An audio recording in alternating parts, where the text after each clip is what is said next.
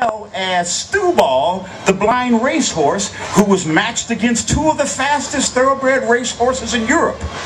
It's a 30-minute storytelling CD with sound effects. In fact, with the life and legend of Robert Johnson, they processed my voice, so when you hear the devil speaking, that's actually my voice. And it was released in time for the 100th tribute, and I was glad to be able to pass one on to Steve Johnson, his grandson. There's a band called Robert Johnson's Grandsons that's in Mississippi, and most of his grandsons are about my age, and so it's really been wonderful for them.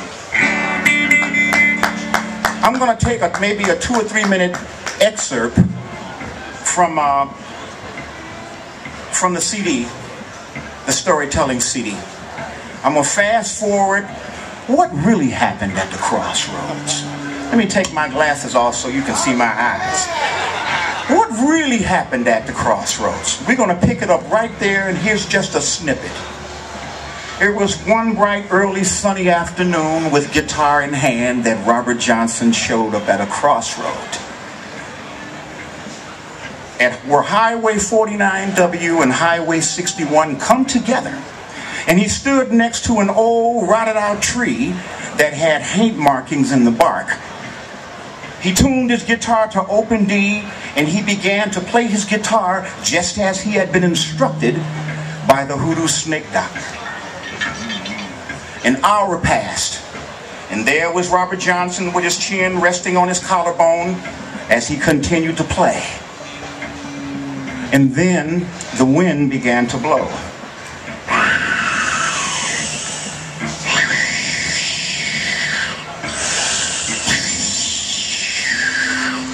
And then dark clouds began to roll in, and a fog mist filled the air with a musty stench. It became so cold outside that Robert Johnson could see his breath.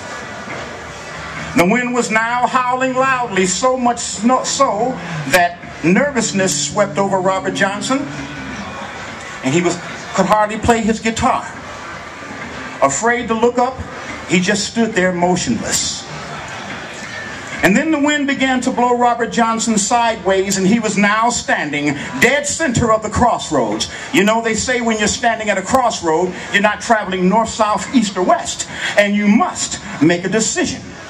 And it's here where Robert Johnson felt this hard, cold, steel-like hand grip his shoulder, and it spun him around.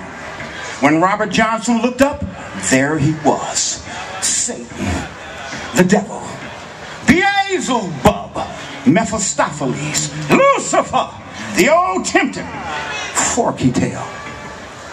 Robert Johnson stared up at the devil, and he managed to speak. He said, "My name is Robert," and the devil responded, "Johnson." Robert Johnson swallowed. His chest quaked, and he managed to speak again. He said, "I want to be known as one of the greatest guitar players that ever lived. I want fame and fortune, and I'm willing to do anything to get it." He reached into his pocket, he pulled out his green folding money, and it caught on fire. And then Robert Johnson said, "And in return, you can have my soul." Because Robert Johnson had often thought about such matters. What difference does it make who gets my soul when I'm finished with it? I didn't ask to be here no ways. Well, little did Robert Johnson know that he would receive fame and fortune, that he would be a seminal player in the development of blues music. But he would not live long enough to enjoy it. So there they stood at the crossroads. The devil and Robert Johnson frozen face to face. It was a photographer's dream. And then the devil reached out and down, and he peeled Robert Johnson's guitar out of his arms, and then he turned his back to Robert Johnson, a technique that Robert would use time and again, especially when he recorded. Then the devil retuned the guitar. We call it open D tunings. And he played a little ditty. And without turning around, he slid the guitar back to Robert Johnson over his left shoulder. Robert Johnson reached up and he pulled down the guitar. The devil wheeled around. His eyes seemed to be on fire, his gaze burning deep into Robert Johnson's soul, and he said this: "Guru Harak Min Ha, Live fully while you may, and reckon not the cost. Deny yourself nothing. Flame and blaze like a torch, and toss it all about you. Make the most of what yet ye may have, before you too shall descend into the bowels of hell. Well, this frightened Robert Johnson, and he fell down on his bending knees at the crossroads, and he asked the Lord to please help him. He began to remember the warnings of the hoodoo snake doctor. Be careful what you ask for, young man. Robert Johnson turned his head for a moment, a fleeting moment, and as mysteriously as the devil had appeared, he had disappeared. And for the next 8 years, Robert Johnson began to receive fame and fortune. Now let me fast forward a little bit more. After Robert Johnson's meeting with the devil, he never had any peace. To people who knew him, he was moody and sullen. His behavior became erratic. He'd get up in the morning and have spells, feel around for his shoes and go to walking. He'd have the walking blues. And sometimes when he got down in his whiskey, he would wonder, when will the devil call in his debt? When will the last fair deal go down?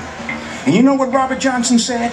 He said if today was Christmas Eve and tomorrow was Christmas Day, that he would have no time to pass away.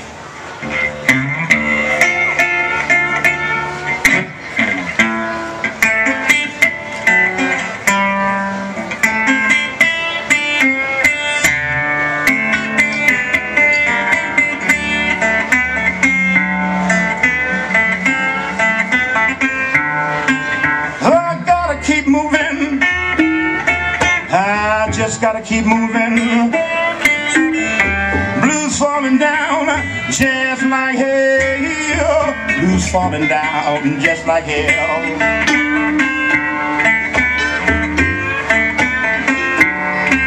I gotta keep moving, y'all. I just gotta keep on moving. Blues falling down just like hell.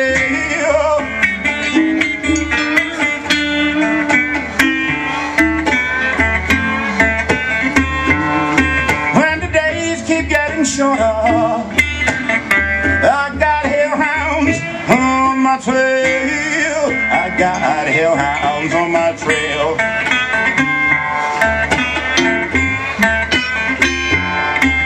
You sprinkle hot foot powder. You sprinkle hot foot powder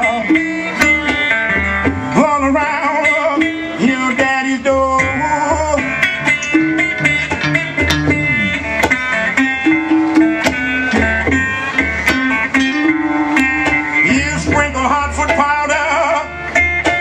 Sprinkle hot foot powder all around your daddy's door.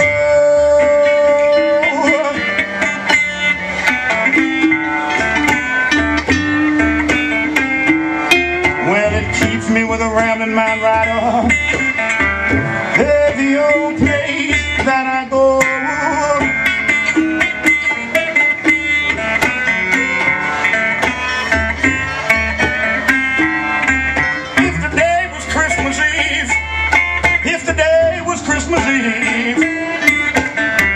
And tomorrow was Christmas Day, I wouldn't have no time to pass away.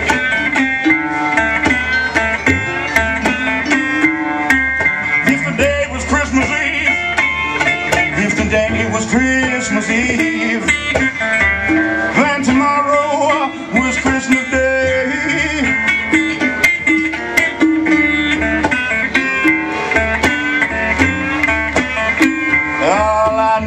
My sweet little rider, just to keep me company.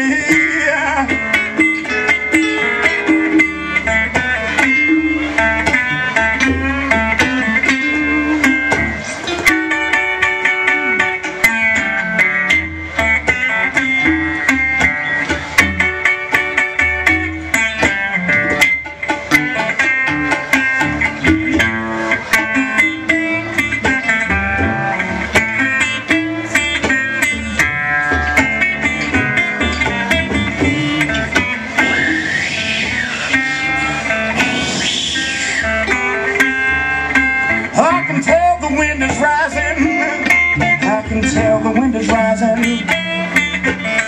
the leaves trembling on the tree.